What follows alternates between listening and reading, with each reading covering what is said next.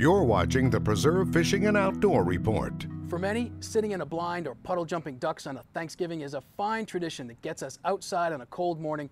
And after all, hunting is the reason we have a Thanksgiving dinner at all, right?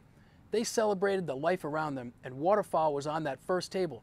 The Pittman-Robertson Act of 1937 charges hunters an extra 11% tax on the purchase of firearms, ammunition, and archery equipment, which generates about $882 million a year. These funds go directly to wildlife conservation, public access, purchase of public lands, and hunter education. So when duck season opens on the 27th and you see sportsmen and women out hunting, you'll know they are really contributing to the environment we all love to celebrate. Come to the sporting shop at the Preserve and gear up for gift giving with massive Black Friday sales and everyday best brands, best prices on sporting gear to make your holidays adventurous. And while you're here, get a new Liberty Safe or a Smith & Wesson bestseller for yourself. You know I did.